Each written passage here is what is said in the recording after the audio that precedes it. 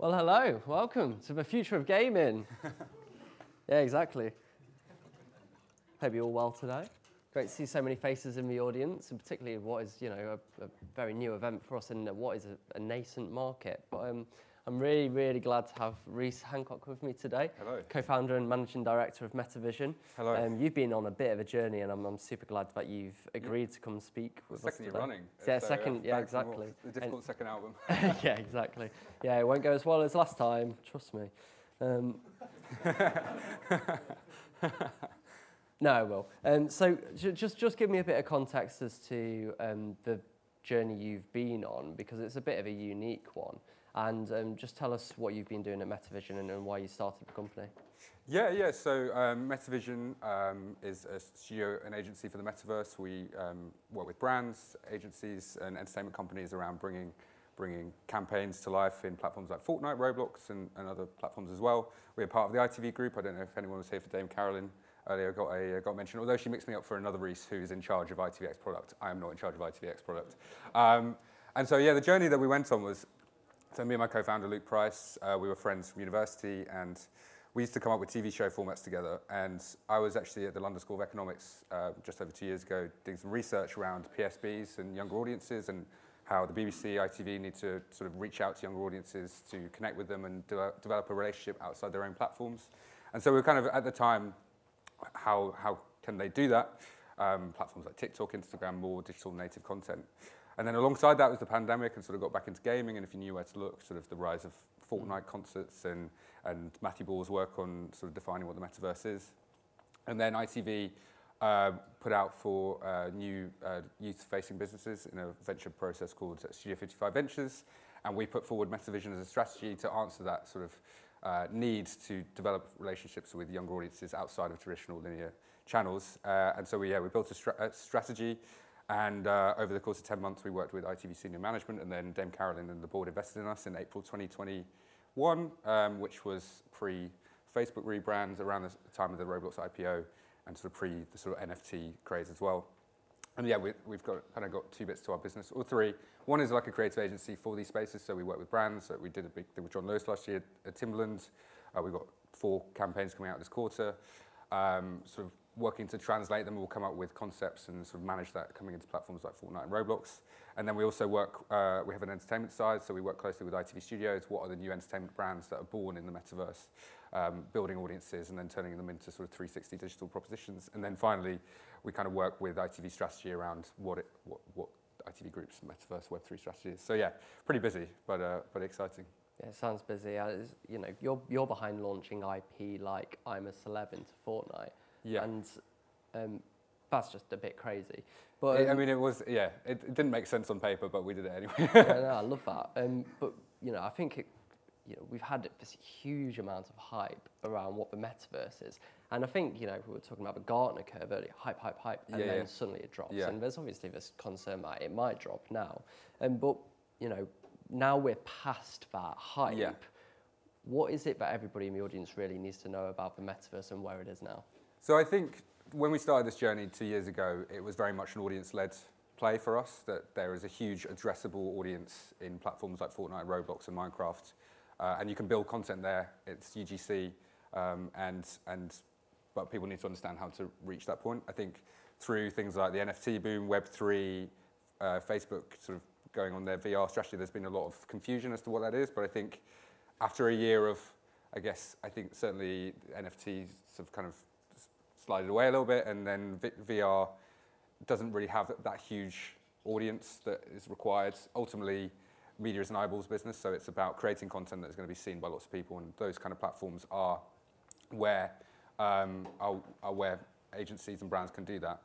And it's also about the type of experience. So I think there's a lot of confusion as to what the metaverse is, and our definition would be it's about the type of experience. It's interactive, it's social. So for us, we see these platforms as much as social platforms as we do gaming platforms. It's interactive and it's entertainment-led. Again, say the meta vision of the metaverse is we're all going to be doing our Zoom calls in VR. I don't necessarily think that's the case. It's about people hanging out with their friends, experiencing cool shit, basically. I think that is certainly in the short to medium term, that is certainly what it's going to be. In the long term, who knows? we don't have the budget to do the R&D to find out, and like Meta do or like Epic Games do, but certainly it's going to be entertainment and social led in the short term. The concern I have is, for example, last week, Argos and Admix did a campaign with Out of Home, and that was both in real life and online, and it ended up getting quite a lot of heat. It seems it's very easy for brands to get this wrong, and I feel like there's a lot of brands out there who see this as a risky investment. It's a very nascent market, and there's clear return you can get on TV, ITV. Yeah. So why Metaverse? So, I mean, again, it depends on how you see the space. So that Argos Admix activation was, I believe, in Somnium space, which has a sort of monthly active user base of in the hundreds. And we always talk, when clients come to us, we often say, oh, can you do this Web3 thing or an NFT thing? We always try and talk about the kind of reach to innovation scale. We can get you in a platform with 80 million monthly active users. You might not be able to do as much as a smaller platform, but as long as you're aware of there is a scale where you might be able to do more, but you reach fewer people, then I think that's fine. But I do think the appetite for that kind of high innovation or going for the innovation story, but maybe not delivering on numbers, I think the appetite has slightly started to run out on that. And then, so I think in terms of value, also it's about bringing it into a broader campaign. So one of the things we always talk about is that the metaverse doesn't have to be siloed as a gaming experience. It can sit within a broader media plan or a broader campaign. And what we did with I'm A Celebrity and John Lewis last year, for example, was connect it to a product placement in the show that got 10 million views and connect it to an out of home on Oxford Street with Epic Games and have a sort of broader digital ecosystem around it, working with the influencer Ali A and Twitch as well. And it's about creating this broader ecosystem it means that you can spread that risk because ultimately it's a campaign that lives across lots of channels rather than just being how many players does it get, how much dwell time. But normally when you have that wider ecosystem, what you find is it delivers in game, like that I'm A Celeb game got about 100,000 players in Fortnite, but more importantly about 15 minutes average time spent, which for dwell time on digital channels is pretty wild. But it also delivered in terms of uplift for John Lewis and awareness because it was part of I'm A Celeb, which is the biggest entertainment show on TV. So it doesn't just have to be for the gamers, it can be part of a broader piece, and I think that's where media agencies can kind of underwrite that risk and deliver value for clients. It's an interesting point you raise about it, how it appears on the media plan, because certainly I was chatting to Steph Jansen from Finecast previously, and he was saying actually what we really need to be doing, I don't want to quote you already ahead of your panel that you sat on, but I thought it was an incredibly interesting point. How can we get the metaverse or gaming closer to AV so that more money comes onto the media plan? How do you see the metaverse fitting on the media plan and that money beginning to flow? Yeah, I think there's a couple of things there. So ultimately, I think this is going to become a mainstream proposition. So if you look at platforms like Roblox, it has a very equal gender split, and of a certain age group, it's everyone. So I think at some point within the media plan, it's going to need to be there because if you're targeting a certain audience, all of that audience will be there. So we kind of see it as a kind of mainstream entertainment space rather than a gaming space per se. And I think clients maybe should think of it less as this is just gaming and more of it's a meaningful channel in itself that is going to have very diverse experiences and diverse audiences. I guess at the moment the USP of the space is that it's high engagement, and so I'm not quite sure. I'm not an media agency person, so I'm not sure what budget that will come from. But I do think it will increasingly need to take more of other budgets, and maybe that might come from digital, a bit might come from out of home, because it's more of an experiential space than just pure banner ads. And by the way, begin thinking about some questions you might like to ask Rhys. I've got one additional question that I'd like to ask you straight away, but then I'm going to come to the audience.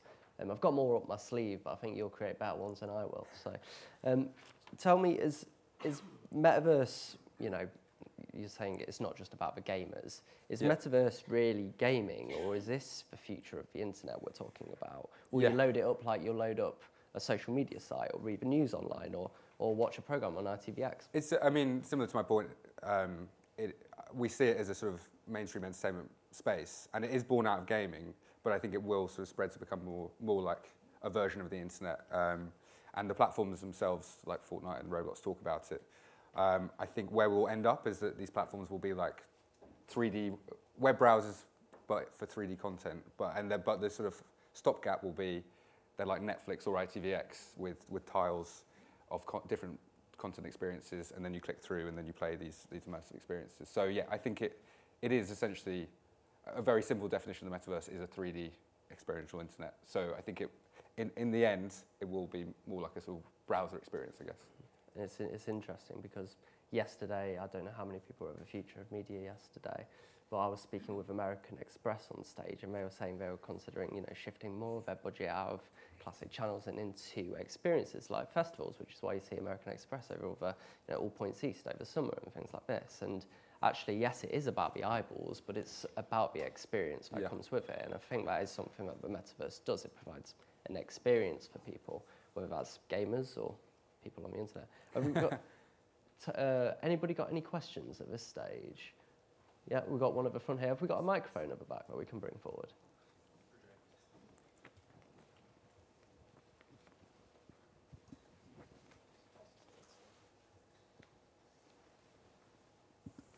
Thanks. Hello.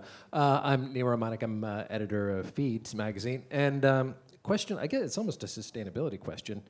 And looking at Web3 sort of generally, is there a cap when we're talking about that, the processing power and the energy required to run something like a Web3? I mean, because you're having to push a lot more data down pipes, you're having to power servers somewhere to do a lot more complex calculation, and especially given that we're certainly this year in a crisis with that, and who knows how things are going to unfold. Is there an issue there that potentially? If you're asking specifically about blockchain Web3, I probably wouldn't say I'm qualified to answer that, but I guess it's a broader point about increasingly these kind of experiences are going to be powered by the cloud computing, not only in terms of powering the experiences, but also I think in time and delivery, and that's going to be a huge question. I think it's not just about the metaverse. I think it's about the internet in general. How sustainable is that? And as more of it shifts to AWS and Azure, how can we make that sustainable? I don't think that's a necessarily a metaverse focused question. I think that's all of the internet really, and the metaverse is just the next generation of what that internet is, which might be a cop-out answer, but I just think that is the case. We have another audience question just here.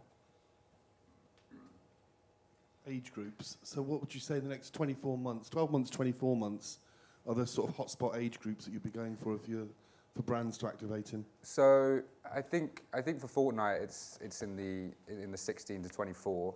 I think Roblox is going to be really interesting because a lot of our live projects have been in Fortnite, not in Roblox, because a lot of brands see Roblox as too young. But I think in the next couple of years, you'll see a lot of that Roblox audience starting to hit the kind of 15, 16, 17 plus. And I think it's going to be really interesting to see how brands feed into that platform going forwards. But I think our strategic bet is that although there might be different platforms that come along, we think the user behaviors of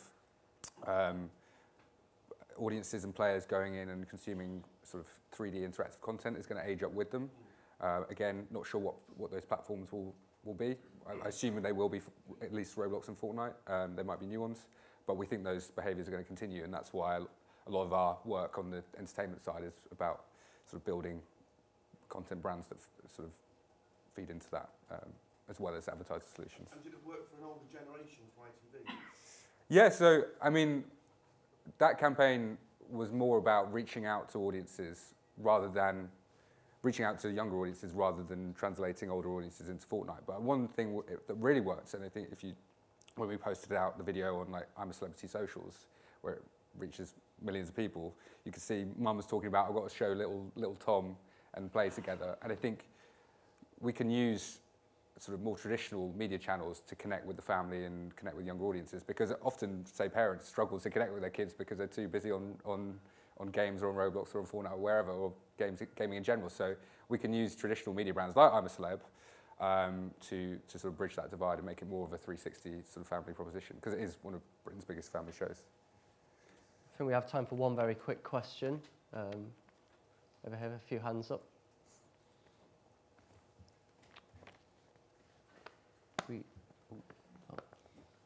Got a microphone at the back there. Hello, yeah, it's working. Great. I just wanted to know, so Balenciaga released a collection in Fortnite, I think it was last year. Is that something that you think you'd be able to do as well, like with fashion brands? Balenciaga? Yeah. So that was a direct partnership with Epic Games. So things like skins, you have to partner with Fortnite, and that's a very close. Like we work very closely with Epic Games. Our Timberland campaign was sent our way by Epic Games, but there are things like skins you have to partner with directly, or which we could potentially facilitate, but ultimately we have no say in whether that's possible. But the world building, they built a sort of Fortnite creative world. We work with builders to do that. Yeah. Okay, great, thanks. Rhys Hancock, co-founder and managing director of a company that is building the future of the internet. You'll hear his name a lot in the coming years. Rhys Hancock, everybody.